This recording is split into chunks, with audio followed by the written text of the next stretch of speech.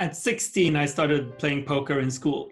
And one thing we've always done with my family is to play a lot of card games. So that's something we've done on all vacations, all trips, all the time.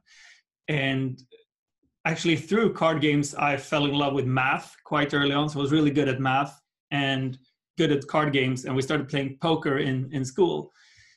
And I won a lot in terms of what kind of money could be with just friends in school. And then I turned 17 and I started playing online with a fake ID.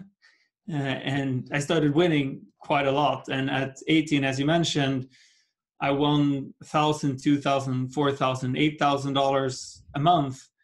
So it was obviously the best birthday gift I could have wished for, taking the company to the stock exchange and getting to ring this golden bell and open the stock exchange.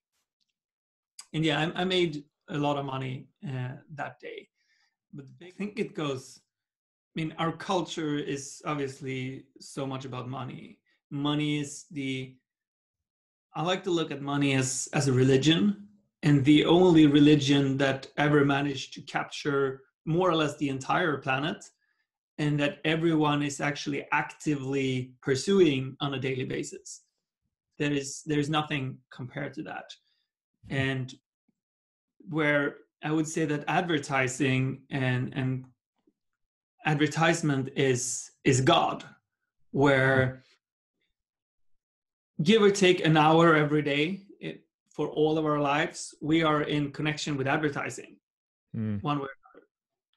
And advertising, regardless of the product, I would say have exactly the same purpose or the same meaning, underlying meaning behind it. And it's buy this and you will feel better. Experienced. There is skills, what did they enjoy, and see how can they go with it, with the joy of doing that. And another aspect of this is to just begin and get started with whatever it is that you want to do. It's very easy to paint this grand picture and say, I want to take a company to the stock exchange. And then that's a really freaking scary picture because it will change everything in your life, and it's so unattainable and so far away that it's just ridiculous.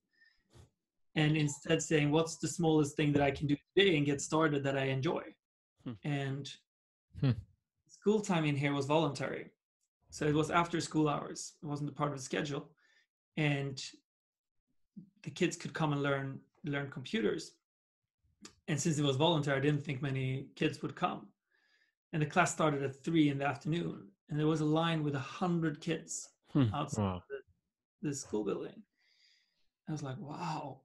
And there were only 70 spots. So we had to reject 30 kids from going in there. And I could just look back at myself like, I'm a person who is in deep need of that connection. And if that doesn't happen, it impacts everything around me, and it permeates, and it hurts everything.